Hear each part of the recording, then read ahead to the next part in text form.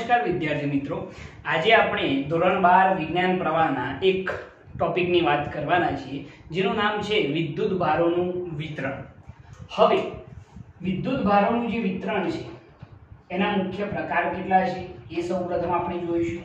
તો વિદ્યુત ભારોનું વિતરણ,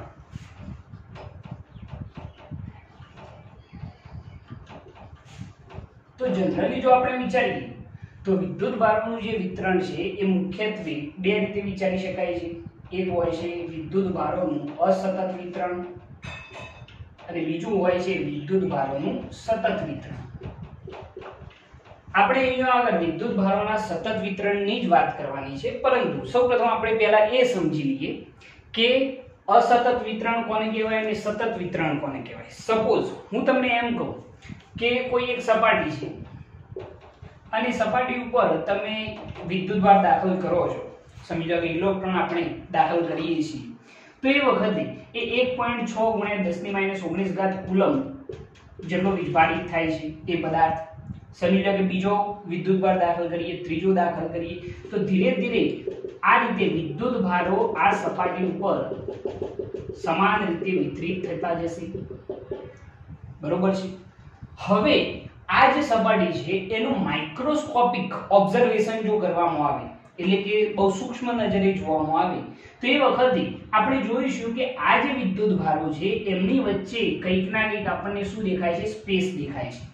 કંઈક ના કંઈક શું દેખાય છે? સ્પેસ દેખાય છે। મતલબ કે આ અસતત વિતરણ થયું કહેવાય। પરંતુ જે આપણી હ્યુમન આઈ છે, આપણી જે માનવ આંખ છે, એ માનવ આંખ આ વિતરણ જોઈ શકતી નથી।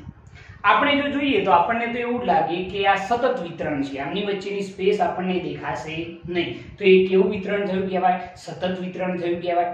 પરંતુ વાસ્તવમાં એમની વચ્ચે સ્પેસ હોય છે તો એ અસતત વિતરણ છે, પરંતુ જનરલી આપણને દેખાતું નથી। ઓલ ઓવર આ આઈડિયા એક પ્રકારે એવો છે કે સપોઝ એવું વિચારીએ કે કોઈ રોડ છે, રોડ ઉપર સમજી લો કે જ્યારે ટ્રાફિક જામ હોય એ વખતે આ રીતની ચાર ગાડીઓ ઊભી છે, એની પાછળ બીજી ચાર ઊભી છે, એની પાછળ બીજી ચાર ઊભી છે, આ રીતે ગાડીઓ ઊભી છે ટ્રાફિક સિગ્નલ આગળ, બરોબર છે। તો એ વખતે આપણે જો નજીકથી જોઈએ છીએ તો આપણને ખ્યાલ આવશે કે હા, અહીંયા આગળ પહેલી લાઈનમાં ચાર છે, પછી બીજી ચાર છે, ત્રીજી ચાર છે, આમ ટોટલ 12 જેટલી ગાડીઓ અહીંયા આગળ ઊભેલી છે, જે નજીકથી આપણને સ્પષ્ટ દેખાય છે અને એમની વચ્ચેની સ્પેસ પણ દેખાય છે। એટલે કે આ ગાડીઓનું કેવું વિતરણ છે? તો અસતત વિતરણ છે, વચ્ચે સ્પેસ છે।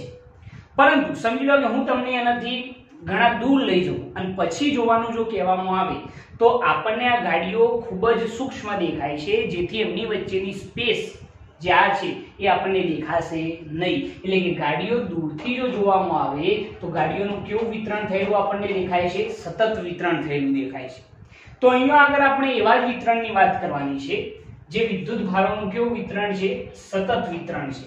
તો વિદ્યુત ભારોના સતત વિતરણની અંદર મુખ્ય આપણે 3 ટોપિક ભણવાના છીએ, જેનું નામ છે રેખીય વિતરણ, બીજું આવે છે પૃષ્ઠ વિતરણ અને ત્રીજું આવે છે કદ વિતરણ, બરોબર છે। તો સૌપ્રથમ આપણે વાત કરીશું વિદ્યુત ભારોના સતત વિતરણની અંદર રેખીય વિતરણ। તો રેખીય વિતરણ કોને કહેવાય છે? જો એની વ્યાખ્યા લખવી હોય તો વ્યાખ્યા એવી થશે કે જો વિદ્યુત ભારો કોઈ રેખા પર સમાન રીતે પથરાયેલા હોય તો તેવા વિતરણને કેવું વિતરણ કહેવામાં આવે છે? રેખીય વિતરણ કહે છે।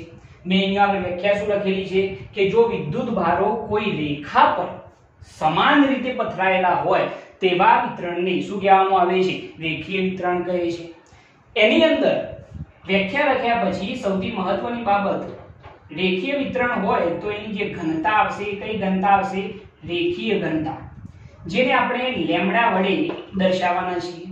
તો રેખીય ઘનતાની વ્યાખ્યા શું થાય? એની વ્યાખ્યા પણ યાદ રાખજો। કેવી લંબાઈ દીઠ? તો એકમ લંબાઈ દીઠ રહેલ વિદ્યુત ભારને એકમ લંબાઈ દીઠ રહેલ વિદ્યુત ભારને રેખીય ઘનતા લેમ્બડા કહે છે. આ એની વ્યાખ્યા થઈ ગઈ. રેખીય ઘનતા કોને કહેવાય? તો એકમ લંબાઈ દીઠ રહેલ વિદ્યુત ભારને રેખીય ઘનતા લેમ્બડા કહે છે. અને એની જો સૂત્ર લખવું હોય તો લેમ્બડા બરાબર q અપન શું થઈ જશે? l થઈ જશે. આ એનું સૂત્ર બની જશે. સૂત્ર ઉપરથી પણ આપણે સમજી શકીએ છીએ કેવી લંબાઈ દીઠ? તો એકમ લંબાઈ દીઠ રહેલા વિદ્યુત ભારને શું કહેવામાં આવે છે? રેખીય ઘનતા લેમ્બડા કહે છે. આના ઉપરથી તમે એને SI એકમ ઈઝીલી લખી શકશો.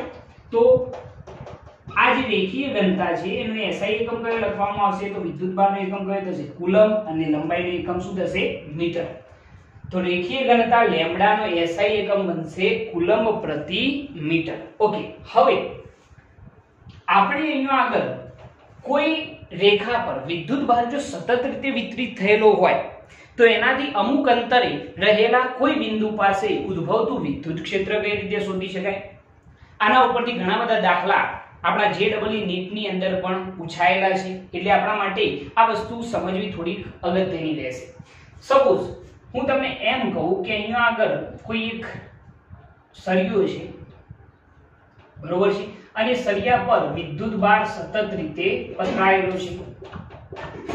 આ રીતે વિદ્યુત ભાર સતત રીતે પથરાયેલો છે એવું આપણે વિચારી લઈએ. બરોબર છે. આ સળિયાની લંબાઈ જો કેવી હોય તો આપણે એની લંબાઈ કહી દઈએ. આ સળિયાની લંબાઈ છે l. બરોબર. ઓકે. આ સળિયા પરનો કુલ વિદ્યુત ભાર કેવો હોય તો કુલ વિદ્યુત ભાર આપણે કહી દઈએ કુલ વિદ્યુત ભાર કેટલો છે? q જેટલો છે. હવે જો હું તમને એમ કહું કે સળિયાના કેન્દ્રથી r અંતરે રહેલા p બિંદુ પાસે ઉદ્ભવતું વિદ્યુત ક્ષેત્ર શોધો. કેટલા અંતરે રહેલા?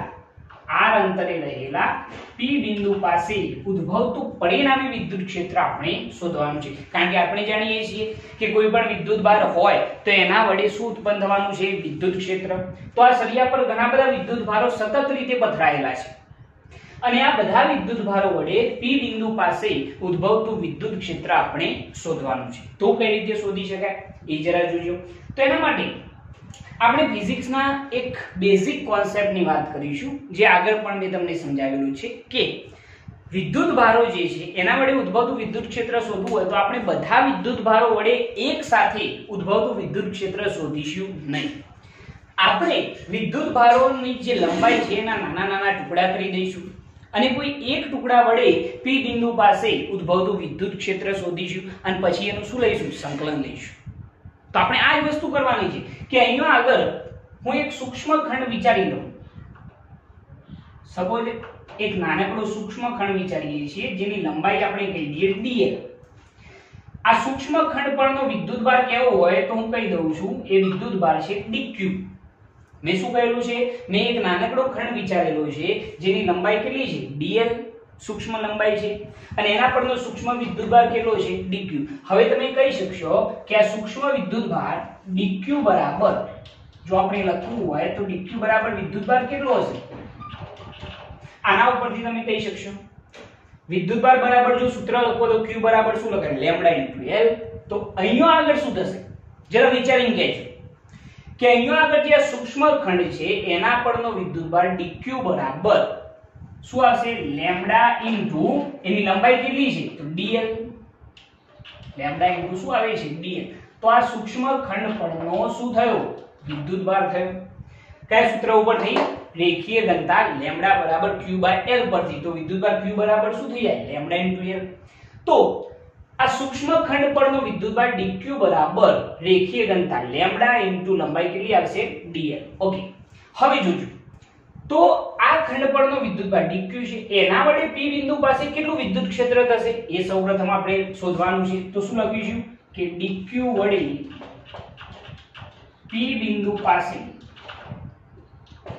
નું વિદ્યુત ક્ષેત્ર dq વડે p બિંદુ પાસેનું વિદ્યુત ક્ષેત્ર સૂક્ષ્મ ખંડ છે એટલે વિદ્યુત ક્ષેત્ર પણ કેવું હશે? નાનું હશે. આપણે સદિશ સ્વરૂપ પણ લખી શકીએ છીએ પરંતુ અહીંયા હું અદિશ સ્વરૂપ લખું છું. પછી પાછળથી જે પરિણામી સૂત્ર થશે એની અંદર આપણે સદિશ સ્વરૂપ બતાવી દઈશું. તો સૌપ્રથમ dq વડે p બિંદુ પાસે ઉદ્ભવતું વિદ્યુત ક્ષેત્ર d બરાબર k ઇન્ટુ વિદ્યુતભાર કેટલો dq અપન અંતર કેટલું થશે r, તો એનો શું આવશે સ્ક્વેર. વિદ્યુત ક્ષેત્રનું સૂત્ર E બરાબર kq અપન r સ્ક્વેર પરથી. તો આ સૂક્ષ્મ વિદ્યુતભાર વડે p બિંદુ પાસે ઉદ્ભવતું વિદ્યુત ક્ષેત્ર dE બરાબર k ઇન્ટુ વિદ્યુતભાર dq અપન અંતર શું આવશે r સ્ક્વેર. બરોબર છે. હવે જો આ વિદ્યુત ક્ષેત્ર કેવું હોય તો dE બરાબર k ઇન્ટુ વિદ્યુતભાર કેટલો છે dq બરાબર આપણે સૂત્ર બનાવેલું છે. શું બનાવ્યું છે લેમ્ડા ઇન્ટુ dl અપન શું આવશે r સ્ક્વેર થઈ જશે. તો આ વિદ્યુત ક્ષેત્ર શોધાઈ ગયું. બહુ સિમ્પલ છે. પરંતુ આ વિદ્યુત ક્ષેત્ર કેટલા વિદ્યુતભાર વડે આ સૂક્ષ્મ ખંડ પરનો જે વિદ્યુતભાર dq છે એના વડે ઉદ્ભવતું વિદ્યુત ક્ષેત્ર છે. પરંતુ આપણે તો સમગ્ર સરિયા પરના વિદ્યુતભાર વડે p બિંદુ પાસેનું પરિણામી વિદ્યુત ક્ષેત્ર શોધવાનું છે. તો આપણે શું લઈ લઈશું સંકલન. બરોબર છે. તો એના ઉપરથી જો આપણે લખવું હોય તો શું લખીશું કે પરિણામી વિદ્યુત ક્ષેત્ર E બરાબર રેખીય સંકલનમાં શું આવશે dE. બરોબર છે. એક સૂક્ષ્મ ખંડ વડે જે ઉદ્ભવતું વિદ્યુત ક્ષેત્ર છે એનું આપણે સમગ્ર સરિયા પરનું શું લીધેલું છે રેખીય સંકલન. તો પરિણામી વિદ્યુત ક્ષેત્ર E બરાબર સંકલનમાં ચલો dE ની જગ્યાએ શું લખાય k * લેમ્ડા * dl અપન શું આવશે r સ્ક્વેર થઈ જશે. તો પરિણામી વિદ્યુત ક્ષેત્ર E બરાબર અહીંયા આગળ k કોન્સ્ટન્ટ છે એટલે બહાર નીકળી જશે. જો k ની જગ્યાએ લખવું હોય તો શું લખાય 1/4πε0. લેમ્ડા જે રેખીય ઘનતા છે એ રેખીય ઘનતા પણ કોન્સ્ટન્ટ છે એટલે એ પણ બહાર આવી જાય. તો શું થશે જોજો લેમ્ડા અપન k ની જગ્યાએ શું લખાય 1/4πε0. અચળ પદો બંને બહાર આવી ગયા છે. k ની જગ્યાએ શું લખ્યું 1/4πε0. લેમ્ડા જે રેખીય ઘનતા છે એ પણ બહાર આવી જાય છે. તો રેખીય સંકલનમાં ખાલી શું વધે છે dl અપન શું વધ્યું r સ્ક્વેર. તો આ જે સૂત્ર મળ્યું છે એ પરિણામી વિદ્યુત ક્ષેત્રનું સૂત્ર છે જે સમગ્ર સરિયા વડે p બિંદુ પાસે ઉદ્ભવતું પરિણામી વિદ્યુત ક્ષેત્ર કહેવાશે. જો કદાચ આનું સદિશ સ્વરૂપ લખવું હોય તો શું લખાય તો E સદિશ બરાબર લેમ્ડા અપન 4πε0 ઇન્ટુ રેખીય સંકલનમાં dl અપન r square into r નો એકમ સદિશ શું થાય r કેરેટ. તો આ જે સૂત્ર બનશે એ પરિણામી વિદ્યુત ક્ષેત્રનું કેવું સ્વરૂપ થઈ જશે સદિશ સ્વરૂપ. બરોબર છે. તો આ રીતે તમે પરિણામી વિદ્યુત ક્ષેત્ર શોધી શકો છો. ઓલ ઓવર આ થિયરી એકદમ સિમ્પલ છે, સરળતાથી તમને ખ્યાલ આવે એવી છે. ફરીથી એક વાત જોજો કે આની અંદર મેં તમને શું સમજાવ્યું છે. જો તમને રેખીય વિતરણ વ્યવસ્થિત ફાઈ જશે તો એના પછીનું પૃષ્ઠ વિતરણ પણ ઈઝીલી ફાઈ જશે. બરોબર છે. કારણ કે બધામાં મેથડ સેમ છે. ઓકે. તો સૌપ્રથમ વિદ્યુતભારોના વિતરણ કેટલા પ્રકારના હોય મુખ્યત્વે બે પ્રકારના. કયા કયા અસતત વિતરણ અને બીજું સતત વિતરણ. બરોબર. આપણે અહીંયા સતત વિતરણની વાત કરવાના છીએ. તો સૌપ્રથમ રેખીય વિતરણ. રેખીય વિતરણ કોને કહેવાય વ્યાખ્યા ગોખવાની નથી. જો વિદ્યુતભારો કોઈ રેખા પર સતત રીતે પથરાયેલા હોય તો તેવા વિતરણને શું કહેવાય છે રેખીય વિતરણ. બરોબર છે. એના પછી રેખીય ઘનતા. તો રેખીય ઘનતાની વ્યાખ્યા શું કેવી લંબાઈ દીઠ તો એકમ લંબાઈ દીઠ રહેલા વિદ્યુતભારને શું કહે છે રેખીય ઘનતા લેમ્ડા. બરોબર છે. લેમ્ડા બરાબર q અપન l થઈ જશે. એનો SI એકમ શું થાય કુલંબ પ્રતિ શું આવશે મીટર થઈ જશે. બરોબર છે. ઓકે. હવે મેં એક સળિયો વિચારેલો છે. સળિયાની લંબાઈ કેટલી છે l છે. એના પરનો કુલ વિદ્યુતભાર કેટલો છે q. હવે આ સમગ્ર સળિયા પર વિદ્યુતભાર સતત રીતે પથરાયેલો છે. આ સમગ્ર વિદ્યુતભાર વડે p બિંદુ પાસે ઉદ્ભવતું વિદ્યુત ક્ષેત્ર આપણે શોધવું છે. તો આપણે ફિઝિક્સના એક ફંડામેન્ટલ આઈડિયા ઉપરથી આ વસ્તુ વિચારેલી છે. તો શું વિચાર્યું છે જોજો. આ જે સળિયો છે એના પર એક સૂક્ષ્મ ખંડ વિચાર્યો. એ સૂક્ષ્મ ખંડની લંબાઈ કેટલી છે dl. આ ખંડ પરનો વિદ્યુતભાર જો કેવો હોય તો સૂક્ષ્મ વિદ્યુતભાર શું આવશે dq. બરોબર છે. તો આ ખંડ પરનો વિદ્યુતભાર dq બરાબર જો લખવો હોય તો dq બરાબર શું થાય લેમ્ડા ઇન્ટુ લંબાઈ કેટલી છે આની dl. તો વિદ્યુતભાર થઈ ગયો આ ખંડ પરનો વિદ્યુતભાર કેટલો dq બરાબર લેમ્ડા ઇન્ટુ dl. હવે આ વિદ્યુતભાર જે dq છે એના વડે p બિંદુ પાસે ઉદ્ભવતું વિદ્યુત ક્ષેત્ર એ પણ સૂક્ષ્મ આવશે એટલે d બરાબર kq. q ની જગ્યાએ વિદ્યુતભાર કેટલો dq અપન અંતર કેટલું છે r તો r નો સ્ક્વેર. બરોબર. તો d બરાબર k * dq ની જગ્યાએ શું લખ્યું છે લેમ્ડા * dl अपन શું થઈ ગયું r². પરંતુ આ વિદ્યુત ક્ષેત્ર જે સૂક્ષ્મ ખંડ આપણે વિચારેલો છે એના પરના વિદ્યુતભાર વડે ઉદ્ભવતું વિદ્યુત ક્ષેત્ર છે. પરંતુ આપણો ક્વેશ્ચન શું છે કે આ સમગ્ર સરિયા પરના વિદ્યુતભાર વડે p બિંદુ પાસે કેટલું વિદ્યુત ક્ષેત્ર હશે. તો એના માટે શું લેવાનું સમગ્ર સરિયા પરનું રેખીય સંકલન. તો પરિણામી વિદ્યુત ક્ષેત્ર E બરાબર સમગ્ર સરિયા પરનું રેખીય સંકલન ઇન્ટુ શું આવે છે d. તો E બરાબર રેખીય સંકલનમાં d ની જગ્યાએ શું લખીશું k * લેમ્ડા * dl अपन શું આવશે r².